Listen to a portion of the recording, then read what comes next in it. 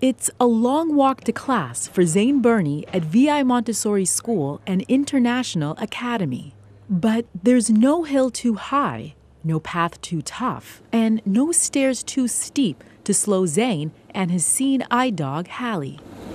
In fact, there's not much that slows Zane down at all, even though he's been legally blind his entire life. I do have a little bit of vision, but not enough to read certain things and not enough to really get around by myself as well as I should be able to. Which is why last summer, Zane spent a month in Ohio training with Hallie to gain his independence.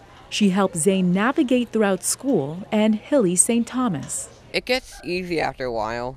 It's just the hard thing sometimes can be Hallie's willingness to walk up the hill, and it goes for anyone. Perhaps the biggest help Hallie has to offer is right here in class. With Hallie, Zane can focus more on learning and stay close to his computer that has a screen reader program. The JAWS program will actually read what's on the screen to me, whether that be documents that I may have written or emails or stuff like that.